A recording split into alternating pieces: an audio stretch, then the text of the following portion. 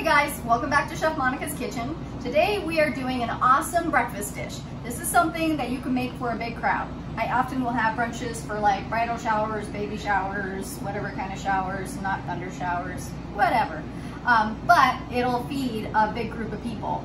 Or if I stagger my breakfast times, which we do a lot because we let people pick their own breakfast time, this actually will keep warm in the oven, and it is a really easy breakfast to make for a big group of people and then serve it at different times. It reheats like a charm. You can serve it like brunch for dinner, and you can assemble it ahead of time, put it in the refrigerator, and then bake it off the next day. Super, super easy, and it's also very versatile. So you can mix and match any kind of ingredients you like with it. Today we're kind of doing, I'm gonna guess, sort of a Tex-Mex version of it. You can make it Mediterranean.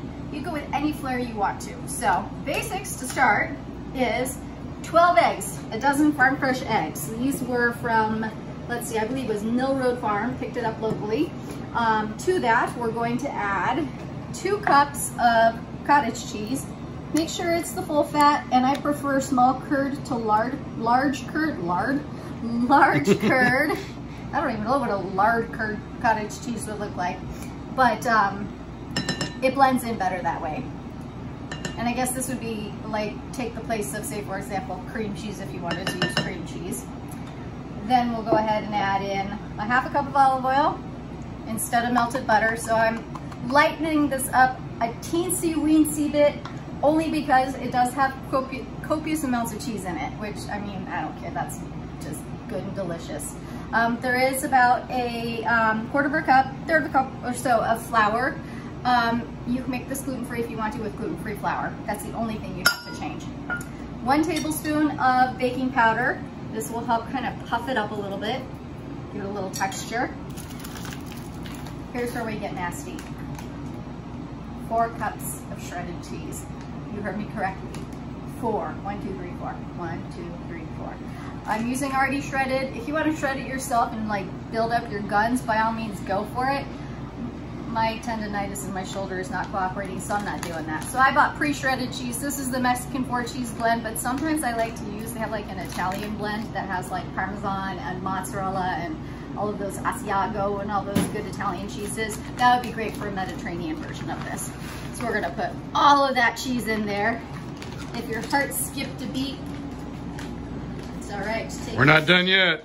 Just take an extra Crestor tonight and you'll be just fine. Seriously though, I'm a cheeseaholic. I don't care what anybody says. There's no such thing as too much cheese. Some might differ with that mound, but when it's all mixed in, you'll hardly see it. It's feeding a lot of people, so it's only like a quarter of a cup of cheese per person. What's that in a day? I mean, really. Don't talk to my cardiologist or my doctor. A little bit of Worcestershire sauce, probably about a teaspoon or so.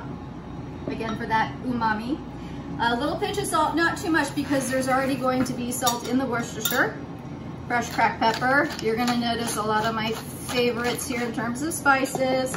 We're gonna do some smoked paprika. I'm gonna say about a teaspoon or so, maybe just over that.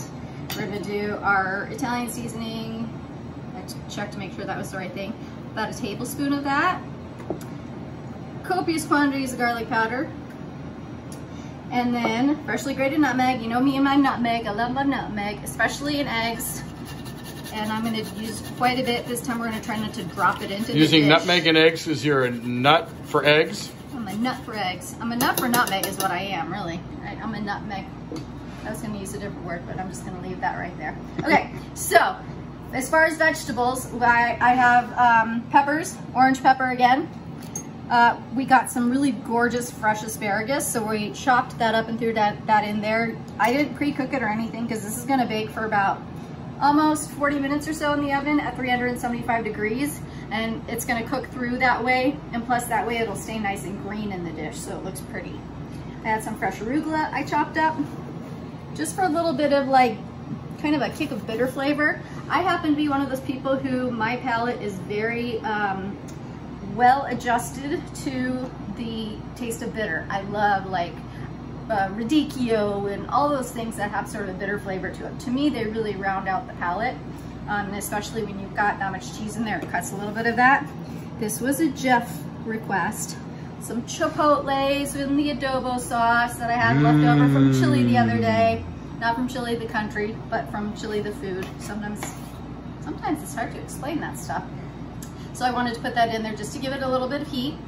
And then, just to make life easy, I'm actually gonna whisk this together with a fork.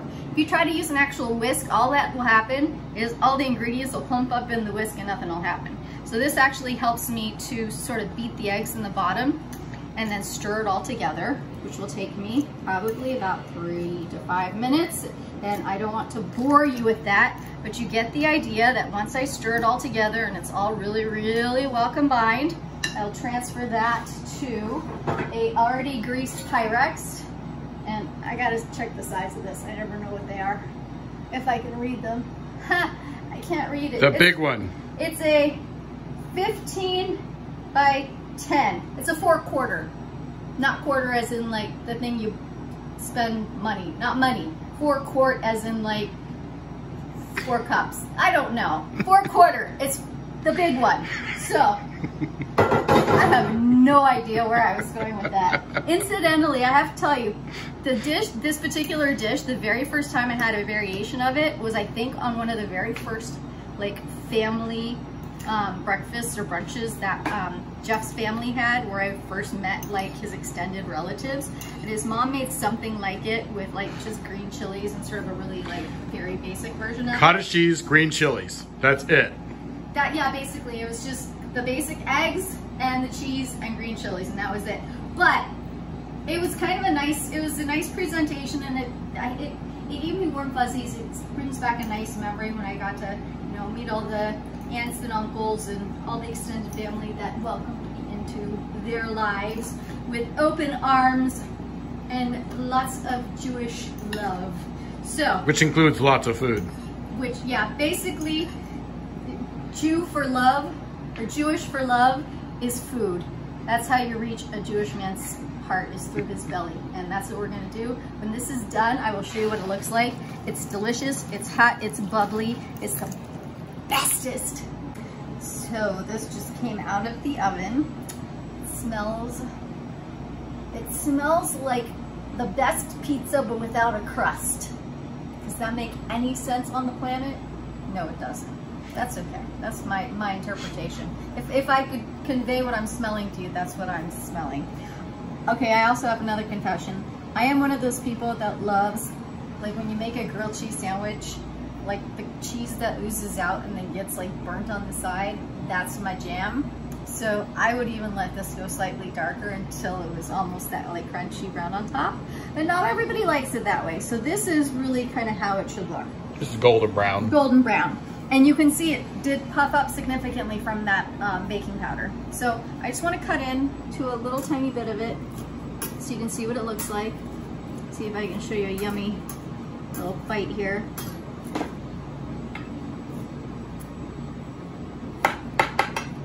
Okay. Let's see. The first one is always the hardest. But look at that. Okay. Oozy goozy, you can see the asparagus and the pepper and all the cheese together. It's light, fluffy, delicious, and if I put this whole thing in my mouth, I'm gonna need a visit to the ER, so we're not gonna do nibble. that. Too hot. Ha ha. Too hot. Ha. But so good. Go away.